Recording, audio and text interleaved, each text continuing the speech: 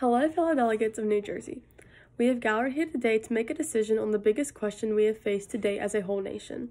The reason we are gathered here today centers on the topic of a constitution to govern the country. I'll be giving my reasons why it is imperative that we move swiftly to ratify this constitution in order to restore order and improve the situations that we face today.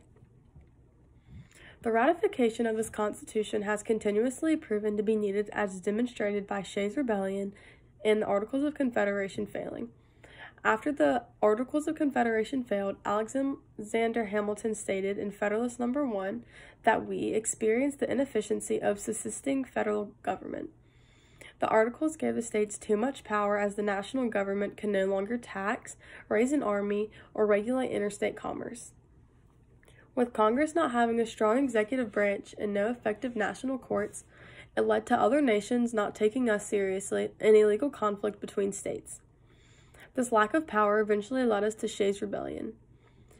Shays' Rebellion proved to us all that the federal government cannot promote the general welfare and that the states were given too much freedom. This governing document can also help us take steps towards eliminating our national debt and balancing the power of different areas of our government. Our national debt problem can be solved through giving our authorities power to tax our citizens, which in turn can lead to improvement in our finances and improvement of our public resources. However, it is important to give our people the ability to speak up on the state of our economy. Having a lack of representation led us into the Revolutionary War. This constitution can also work to balance. For example, our president will be able to veto laws. With this being said, courts will be able to shoot down the president if he proposes something that goes against this new document. This ability to veto laws protected the principles of a democratic republic.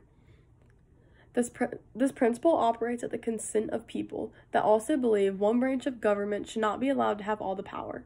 With the separation and balance of power, this will help maintain and keep order in our nation. Some may argue that implementing this constitution will take away all of our freedoms and that the federal government will have unlimited power.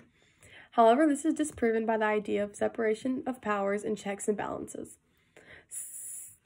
Separation of powers being implemented in the government will protect against all anti-federalist concerns, and all states will keep their rights and powers. The system of checks and balances will allow each branch of government to check on each other while still retaining their own powers. This will inevitably prevent a tyranny and an overpowering government.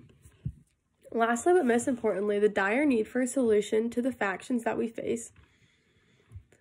Just as stated in Madison No. 10, the causes of factions cannot be removed, and that relief is only to be sought in the meanings of controlling its effects.